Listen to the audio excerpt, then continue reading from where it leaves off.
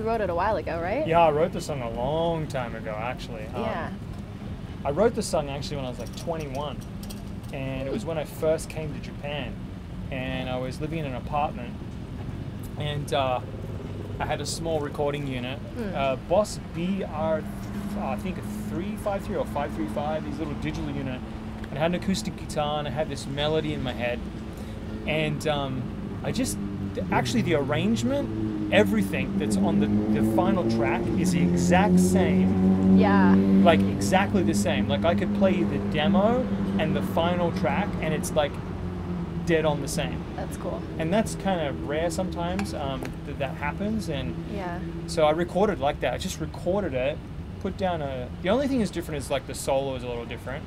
Yeah, but the lyrics, basic melody is all the same. 21, you know? Yeah. And then I was here in Japan. It sounds like that kind of a track though that's just like really came out like as a whole. Yeah. Like it doesn't seem like you had to work hard at making it. It just kind of like happened. Yeah, just like let it be. And I let as musicians kind of talk, I let the muse or the universe guide me and just let it come through. Like getting out of your own way. Yeah, totally. You know, we sort of like get the intellectual thing happening and we say, oh no. Self-editing and just, yeah. This is going to be awesome or this is going to suck.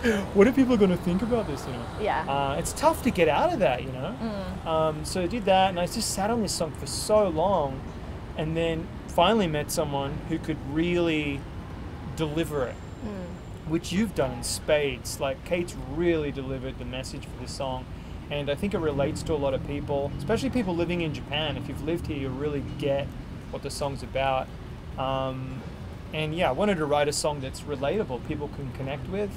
And the way you did the melody was beautiful. Like we had the basic melody, but the way Kate put her own thing on it is just, gorgeous. Thank you. Oh. Yeah.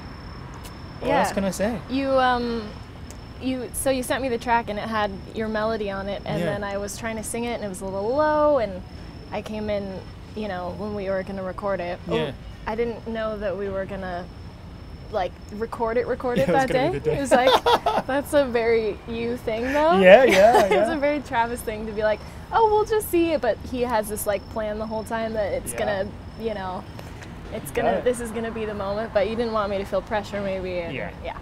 So anyway, came in and came in and just, I was like, you know, it's a little low. What should we do about that? And you're like, just do what you feel is right. Like just sing it how you want to sing it, and that gave me the, you know, the space to kind of put my own thing into it. Absolutely. Yeah.